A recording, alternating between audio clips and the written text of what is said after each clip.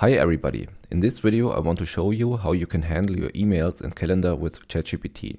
You will need an Outlook account to make this work. I will first show you the project and then how it's built. You can get the code from my GitHub repository as always. So for this project to work you need ChatGPT 4, so you need ChatGPT Plus and you need also the plugin system, and it has to be available in your system. So what I can do now is I ask a question: did Data Mastery write me an email? What does he want?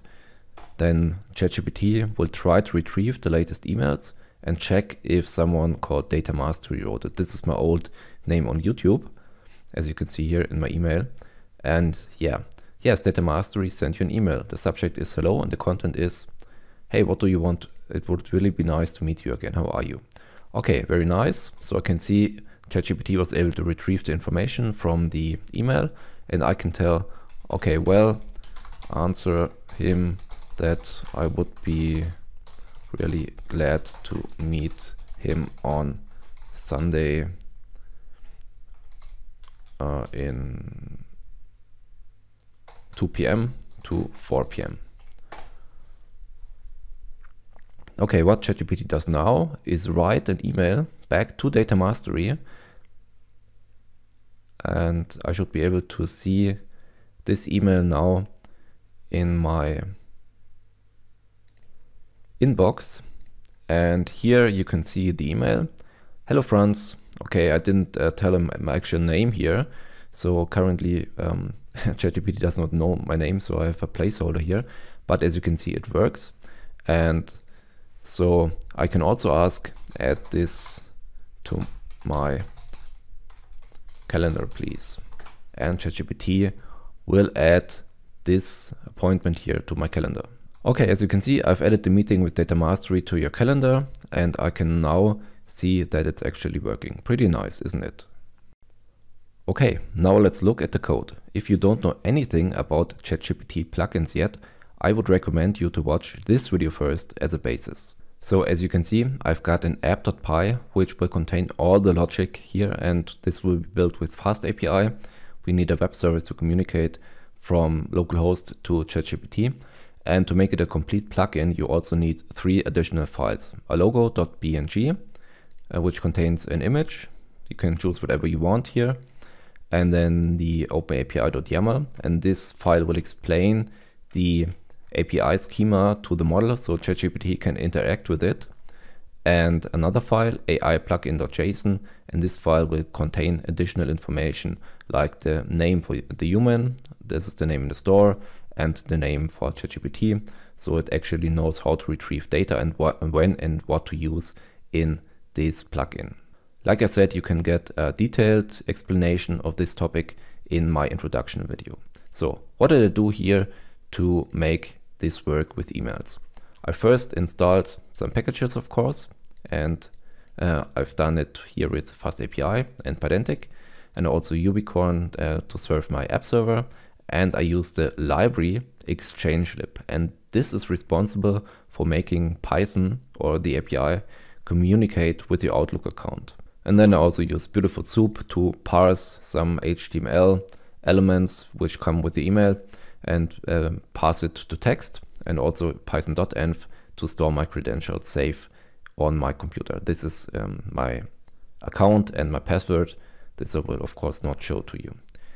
So now we've got the app.py, and we of course have to first import the relevant packages. I import something here from typing, optional and list, and then I import the Beautiful Soup class and another parser which is able to parse dates, and then from .env I load.env, and now from exchangelib I will use multiple classes like account, attendee, calendar items, mailbox messages, and so on, which allow you to interact with your Outlook account. And after that I will import from Fast API the Fast API class and response class and course middleware, because otherwise here localhost will not be able to communicate with ChatGPT. So now first I load the environment variables which store my credentials, like I said, my username and my password for Outlook.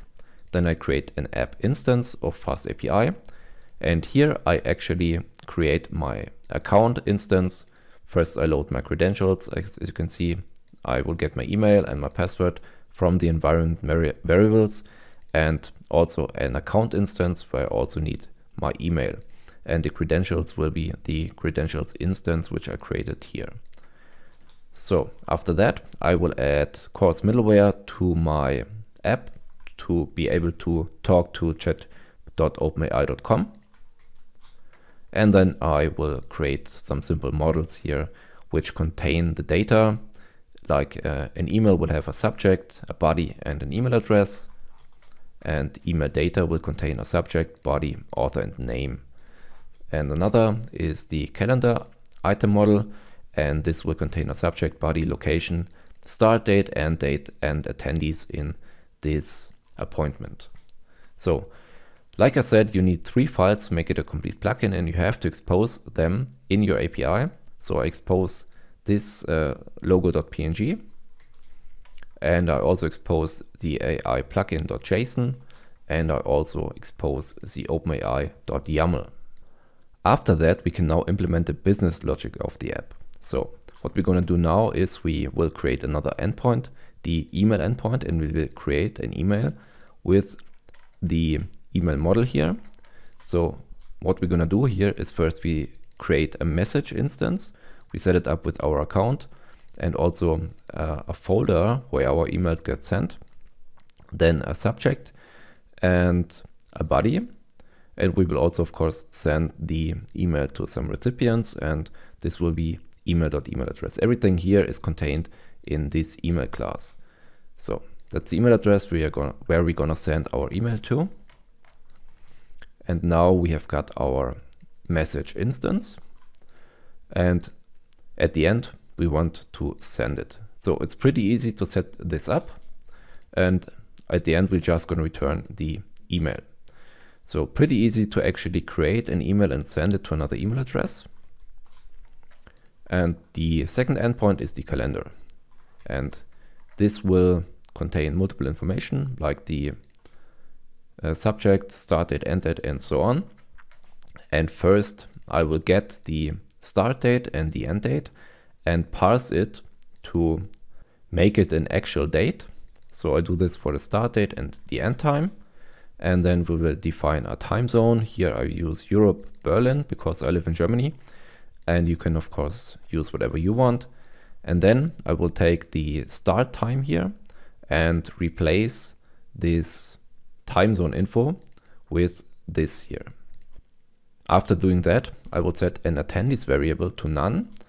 And if I've got attendees in my item, so in the calendar, which is a list of attendees here, what I'm gonna do now is loop over this item and create an attendees list here from an instance of the attendee class. Okay, so now I have got an attendees list, and now I can create a calendar item, and this will just contain a folder, a subject, a start date, end date, and so on.